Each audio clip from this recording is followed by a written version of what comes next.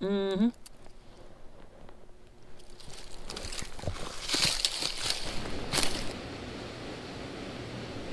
Fish on. Fish on. Fish on. Oh, this is a nice fish again. The first sturgeon cast. With this, you're not really even supposed to feel for him, right? You're supposed to swing. Very soft bite. Like, you're not going to ever have a sturgeon. Dude, do you have? Yep. Are you kidding me? Well, that's not my truck bed. And after a little overland off-roading adventure, we're finally on the water. My name's Mavrik. Welcome back to another episode of Mav, where we do everything outdoors. Today, I'm accompanied by Ace and his brother, and we're gonna be doing some fishing on this this clear river. I'm not even really sure what this river's name is, but all I know is that it's home to some giant fish. Fish that I've been trying to target for a little while, and that would be the white sturgeon. White sturgeon they grow to be giant. So in this particular river, these fish can grow to be 8 or 9 feet long. I'm hoping to hook up on one of these monsters today. If I get one, I'm gonna get in the water with it, but let's get over to the spot and we'll show you what we're using for bait.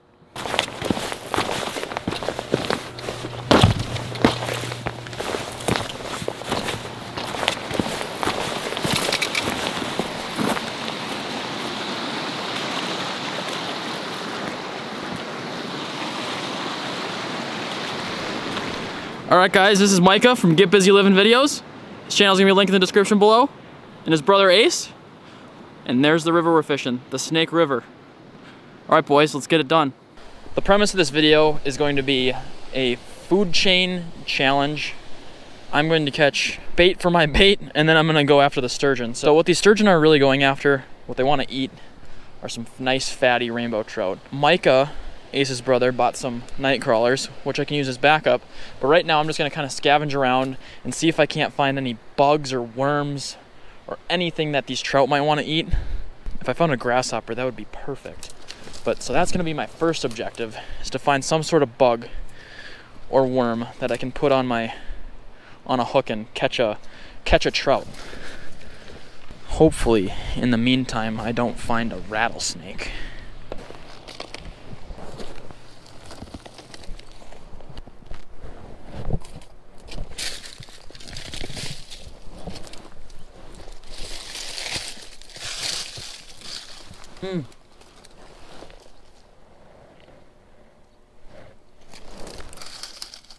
Mm-hmm.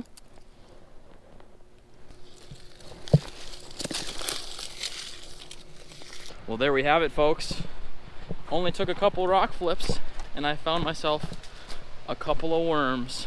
So now we're gonna see if I can't put these on a hook and catch myself some trout.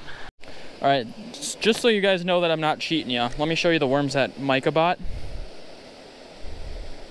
Okay, so these are the night crawlers that he bought. Like, look at how big these are, right?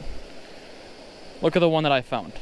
All right, these two, those are not store-bought worms. So, in case you're wondering what that big bright orange ball is on the end of my line, it's actually a fly fishing indicator. So it's a bobber, essentially. It is a bobber, but it's what I had in my fly gear, and I think it'll be good enough to show me when I got a bite. So those of you that are new to drift fishing, either with spinning gear or fly gear, the best thing you can do is to let that drift go as long as possible. You want the bait to be on the most natural path. If your bait's moving around unnaturally with the currents and stuff, you're gonna get a lot less bites. Not to mention, if your bait gets pulled out of certain currents, it's not gonna stay close to the bottom. Even if you have nice weight on there, it might just go right over the top of trout. Wish my hook had like a blade on it or something, just a little attractor. I think it's just a little, it's a small little piece of worm in a large sea. My side over here, it seems a little more more like bouldery and stuff. Okay. So that might be a good place to float the worm around the boulders. Yeah. So, but I'm just trying to not get snagged. Yeah. Especially with oh, there goes your bobber. Your bobber just. Oh, really? Oh. Oh yeah, dude. Oh. Oh, frick. Yeah, that's a good sign. That's a good sign. Oh, I got one. You got him? I got. No, dude. Oh no. Ah! Okay. All right. I gotta calm down. Dude, that was awesome. That was crazy. So what happened there was my line got wrapped around like my hook keeper, and like so when I tried to reel, I just felt like it didn't set the hook, and then I went to go reel, and the fish obviously wasn't on. So, oh, okay, I got way too excited there. So everybody, here's the. This is still the worm that I found. That trout took a little bit of it, but I think we got just enough left to catch one. Micah was telling me that right here, and I'm seeing it now too, there's just a bunch of boulders, and the current's kind of coming from that dam that we were just fishing at, and it's brushing over these boulders and it drops off right here. So that fish actually hit right on the drop off. I'm hoping there's more there, or that fish is still sticking around and we'll take the bait, but dang, that's just a tough pill to swallow that the first one got the best of me. We'll hopefully have another bite here.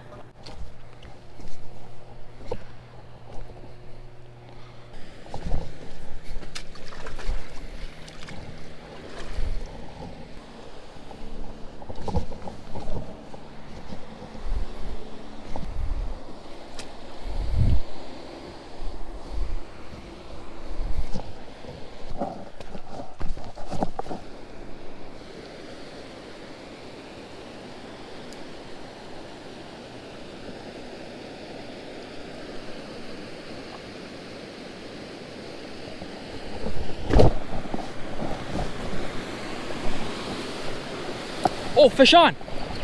Fish on! Oh my gosh, it's huge! Oh no! Ah! It's giant! No, it's a freaking trout, dude, it's giant! No way! Yeah. Oh no! Oh no! Well, this is my first drop. There's more fish. Yeah. Oh, rats!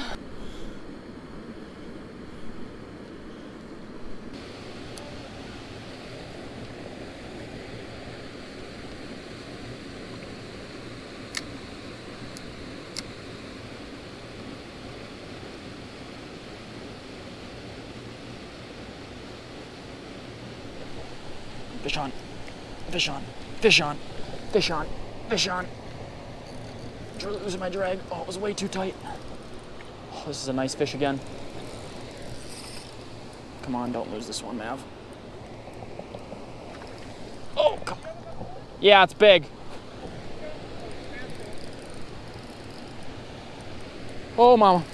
This is not a stalker either. He's fighting hard.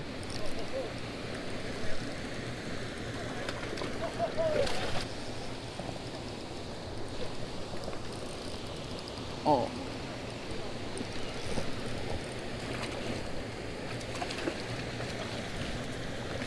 Get on up here. You! I did it! All right. Yeah, I got him. Woo! All right, guys, there's the trout. I've got my bait. Now all that's left to do is cut this thing up and use them for sturgeon bait. All right, well, I ended up cutting the head off that trout, rigging it up. I just rigged it up, hooking it through the nostrils.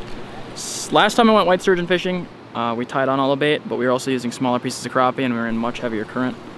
So I think we should be fine here. It's kind of at a slow roll down there, so I don't think we'll have to worry about the bait getting off. We found a worm, we caught a trout.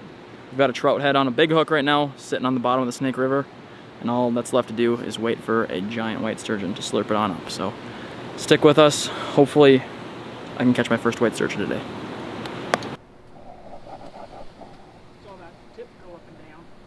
Yeah, she's bouncing. I've missed like 4 or 5. You missed 4? Yeah, like 4 bites. I can give it a. Try this one. He's biting them. I can give it a go. Do it. With this, you're not really even supposed to feel for him, right? You're just supposed to swing. Yeah. Well, once you feel the swing, or once you feel him like swimming off with it or something, you know, you just it's kind of tough actually. I'm not really sure myself. I would just reel it down, kind of like, you don't even have to have it between your legs if you want to have it like beside you. Okay. I think I'd get a better hook set like this. Okay. Yeah, and then just wait for them to really, you know, to start. They don't bite real hard because they don't swim away with it. They just grab it.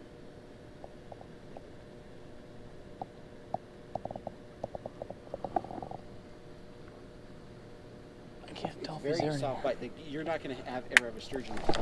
Dude, do you have? Yep. Are you kidding me? I missed like 5 fish.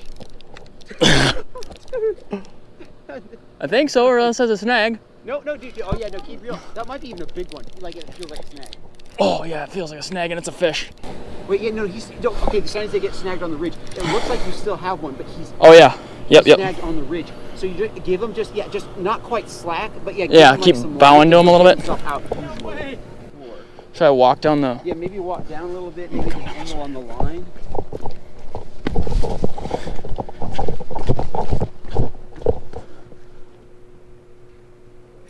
There it is. Oh, you got it.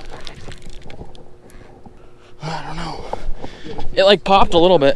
There's like a cliff or a ridge. Okay.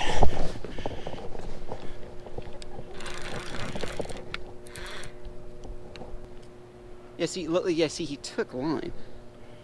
So he's just snagged up really well. See, watch it. Oh, that's him right there. What? He just jumped. Yeah. All right, folks. So we have 1, 2, 3 white sturgeon fishing rods sitting out. Each one. Oh, we only have 2 out right now. Yeah, the other one has a backlash. Ah. Sturgeon on this rod, we're in trouble. So we have 2 sturgeon rods out right now. I was gonna say we have 3 out to maximize our efforts here, but apparently one has a backlash. So we got 2 sturgeon rods out. I actually just hooked up on one and it got snagged on a rock, so that's devastating. But I hope that there's gonna be more chances. I guess we'll just have to wait and see. Mike is over here working on a primitive smoker, which is pretty sweet. He's doing some smoked trout. And Ace actually already caught a sturgeon today while I was horse hockeying around for my trout. So if you guys want to see those videos, they're going to be out probably around the same time that I'm posting this. Yeah. That rod just got a bite though. So did it? The one on the end? Yeah.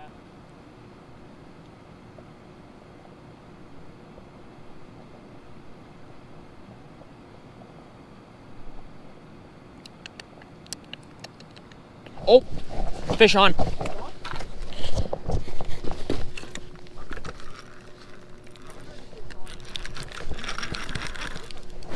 Oh, it's gone, dude.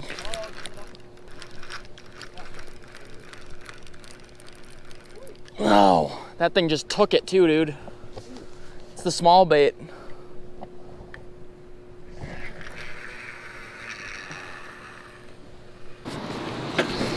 So I was just doing a little Instagram live video. If you guys want to follow me there, you can find me at Mavrik Joos. But when I was on live, a sturgeon bit my rod. I had a huge bait on there. I had a whole trout head. I think it might have been a little big. So I cut a big, nice piece of steak off the trout. Much like this one right here. And then I actually ended up putting the trout's stomach on there. So I've got a nice scented piece of bait down there. I've got all 3 rods back out again. Hopefully, we can at least catch a pup sturgeon, but we still are hoping for that big 8-footer. But in the meantime, Doritos.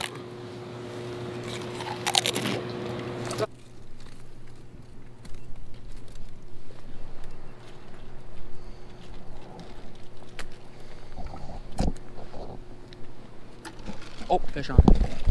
Oh yeah. Oh yeah. Oh, that's a big bite. Wait. You gotta wait till here. Leave it down and around it. Wait till you actually feel, because he's. Wait till you actually feel the tug and you tug. Shoot, I did that way too. No, that's okay, dude. It takes a little practice. In fact, dang it, dude! Why'd I do that? that's probably the best bite we've gotten all day, right there. I'm sorry. No, you're good, dude. Hopefully it'll come. All right, folks. Well, I've had my swings and misses at some sturgeon today. I ended up catching my trout, but can't make the sturgeon bite. So appreciate you guys tuning in this episode. Failed the challenge, but you know, let me know if you guys have anywhere else that you'd like me to try this challenge, the food chain challenge. Whether it be like trying cast netting and catching the bait first, or if you want me to try doing the worm, trout, and the sturgeon again. I don't really know when the next time I'm gonna be able to try this is, but really appreciate you guys tuning in. Until next time, my name's Mavrik, and you already know the drill. Just keep on trucking.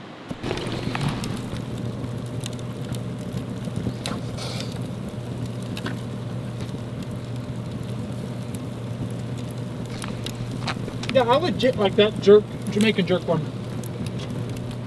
The other one's okay.